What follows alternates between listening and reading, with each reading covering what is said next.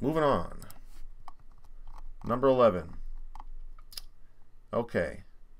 So we've got these expressions, 10 over 7x minus 3 over 5x. They want it in simplest form. We got to get common denominators, right? So let's do that first, common denominators. Well, how would you do it? Let's see if you guys would do it the same way I would. Maybe you know an easier way. I would just pick a number they both go into. So you could do 7 over 7 here. Actually, this we'll just do it this way. And this will be 5 over 5. Okay, so we get 50 over 35x minus 21 over 35x. 50 minus 21 is 29 over 35x. I don't think that reduces because 29 is a prime number, I think. So 29 over 35x, choice 3. You're done. Move on. That's it. So I just took the number on each side and multiplied it by the other. And that was it. Erase that. Let's move down.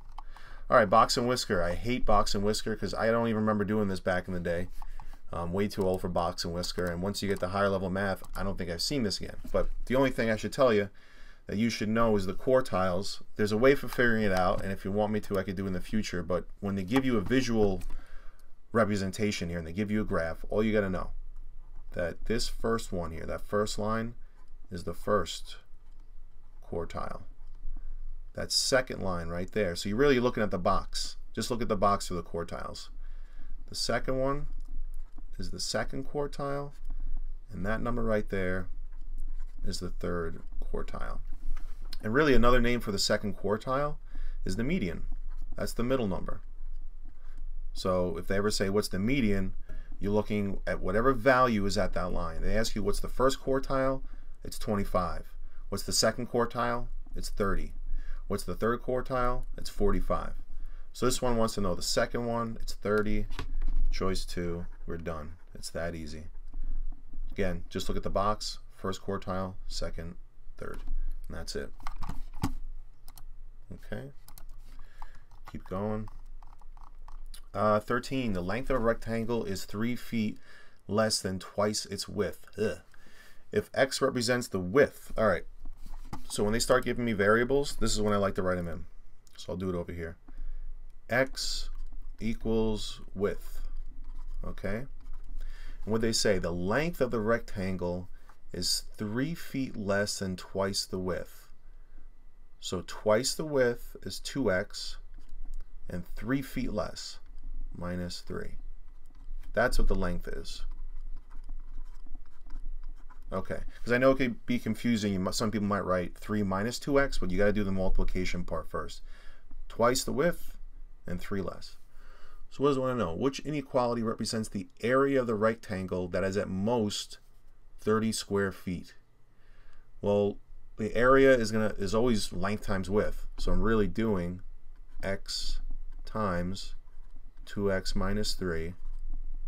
And we want that to be at most 30 square feet. So I'll put the 30 over here, and I'll see if you guys can figure out my arrows here, or my alligator mouth. Which way is it supposed to go? Well, I want it at most 30 square feet. So it's got to be equal to it or less than and equal to it. Which one's that? X. This one here. Choice number 1.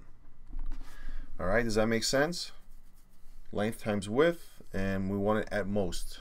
So the area's got to be 30 or less. Okay. Let's go to which one's a function. This is kind of an easy thing to realize or to explain.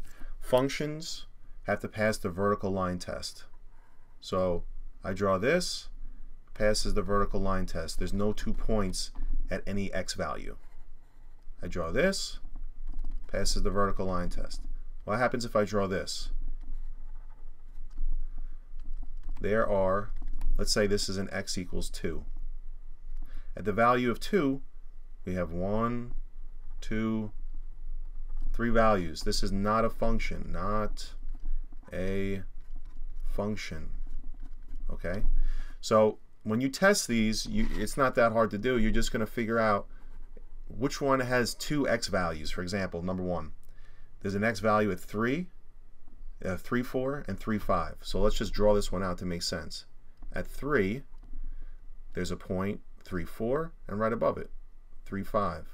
So this would fail the vertical line test. Ooh, excuse me. That's pretty crappy, but you get the idea. So 1 is out. Let's look at number 3 here. 6, 7, 6, 5. So when you go to graph this, at 6, there's 6, 7, and let's just make it down here, and 6, 5. Fails the vertical line test, so that's a crappy one. That was a crappy one. This one doesn't work. So let's just speed this up. This is at 0, 2, and this has 0, 8. So what happens if you graph it? There's a point here at 0, 2, and then right above it there's one at 0, 8. So you know this one's done. 1, 2, 3, 4, 4, 3, 2, 1. There's no duplicate points here. So basically what it's saying is every x has to have only one y value, or there can only be one x. I don't know. I always get confused when I try and explain this, but there has to be an independent x value, and you can't have duplicates. So you can't have x equals 3, 3, 4, and 3, 5, and 3, 6. You get the idea. So just draw it out if you ever get confused. All right. The weights of 40 students were recorded if the 75th percentile of their weights was 140. Okay, so all you're going to do for percentiles, you got your number. Your total, and I like to write this on the paper. Your total equals 40. We want to know what the 75% of those students, their weights were at 140.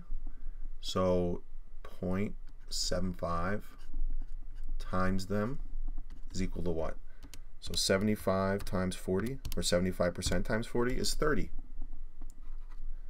So that means 30 students were in the 75th percentile. 75 percentile of their weights was 140. What is the total number of students who weighed more than that? So we know 30 students were at 140 or less. So how many are left over? 10, right? So sorry if that was a little confusing the way I explained it. Just multiply the percentile times the total. So all I did was 75% times 40. That means 30 kids are 140 or less. How many are left over? 10. So 10 have to be bigger than 140. All right, cool. Let's scroll down. Number 16. Slope of the line represented by the equation. Okay. We just want to get this in y equals mx plus b form. So let's do that. You're going to use that your algebra skills. Sorry, one second. All right, you're going to use your algebra skills. So we got, I'm going to rewrite this. 3y plus 4x equals 7. I'm going to minus 4x from both sides. Okay.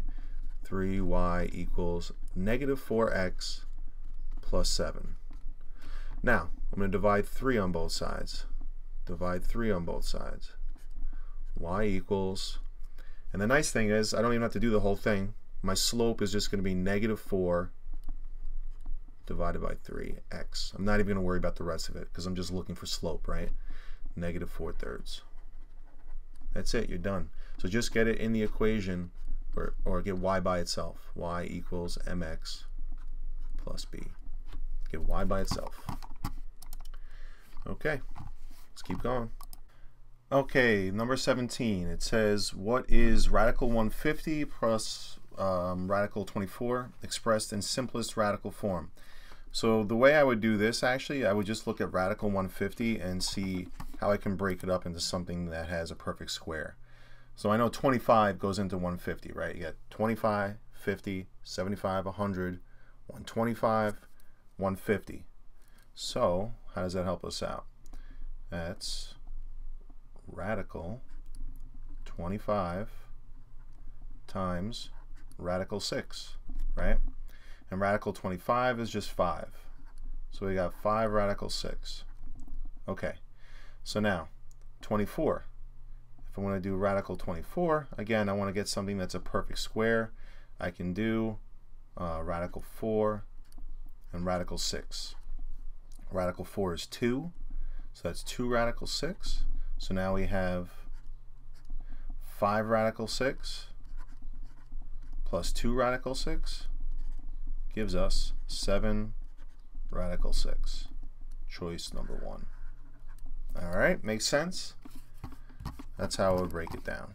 Let's move on. Erase that. All right, number 18. In the triangle below, the measure of angle A is 90, AB is equal to 6, AC 8, and BC 10. So we got the whole thing in front of us right here. They want to know what is the ratio, or what ratio represents the sine of B. So if you remember SOHCAHTOA, sine, or from SOHCAHTOA, S-O-H, SOHCAHTOA, the sine was the opposite over the hypotenuse. So first you got to recognize what's the angle we're talking about here. Angle B, right? Angle B, opposite is the 8, right? You shine a flashlight, which wall does it hit? So it's the 8. And we know the hypotenuse is always the one opposite the 90 degrees, which is 10. So 8/10. Choice 4. That's it.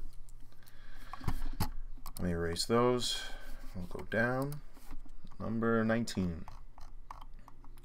Okay, so 19 says the equations 6x plus 5y equals 300 and 3x plus 7y equals 285. They represent the money collected from selling gift baskets in a school fundraising event. X represents the cost of each snack gift basket, and Y represents the cost for each chocolate gift basket. What is the cost for each chocolate gift basket? So maybe what I'll do is I'll write down real quick what the variables are. So X equals each snack gift basket, and Y equals each, chocolate gift basket. So just so I don't confuse anything. So this is what's called a system of equations. We've got two equations. They've got x's and y's. We want to cancel those variables out so we can figure out or cancel one of those variables out so we can figure out the other one. And this is how we're going to do it. I'll take the first equation. I'll just rewrite it. 6x plus 5y equals 300. And under it, I'm going to write the other one, but with the variables nice and lined up, which they kind of already are. 3x plus 7y equals 285. Here's what I'm going to do. It'd be nice if these x's were the same value.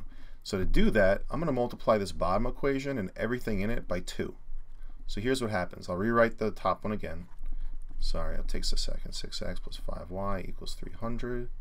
Now let's write the bottom one. 2 times 3x, 6x. 2 times 7y is 14y.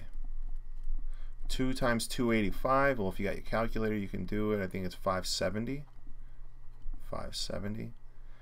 So here's the nice thing. I ran out of space a little bit, but what I'm going to do is I'm going to just subtract the equations. So let me put my parentheses there. I'll put a line over here. Sorry if it gets a little sloppy. So here's what I'm going to do. 6x minus 6x. 0, right? Crosses out. 5 minus 14. That's negative 9. I'll write it over here. So negative 9y. So it's 5 minus 14. 300 minus 570 is negative 270. Okay. Well, we can get rid of the negatives because both sides have a negative. So now we just have 9y equals 270. Well, 9 goes into 27 3 times, and we'll just add the 0. So y equals 30, and that was why I wrote down this stuff in the beginning. Y is the chocolate. So each one of those chocolate gift baskets is 30. So the main thing was here, though. You write the two equations, you stack them, and then you multiply or divide or do what you have to do to get one of the variables the same as the other. In this case, I multiplied the bottom equation by 2. All right. Let's erase all this junk. Move on to number 20. Which equation represents the axis of symmetry of the graph? All right, so you just should know axis of symmetry. You're going to memorize this. There we go. axis of symmetry is negative b over 2a. So the number that's in the front here is your a value, that's your b value, that's your c value, but we don't care about c right now. So the b value is a 4, so it's going to be negative 4 all over 2a. There's a 1 there. We don't see it, but there's an imaginary 1. All over 2 times 1. That's 4, or negative 4 over 2, which is just negative 2.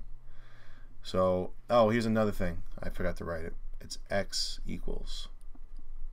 So your answer is x equals negative 2.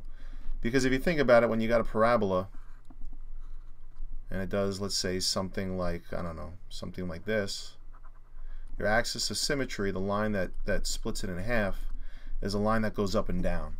So lines that go up and down are x equals lines. Okay, so that one might be x equals 1. X equals 1. But in our case, we got x equals negative 2.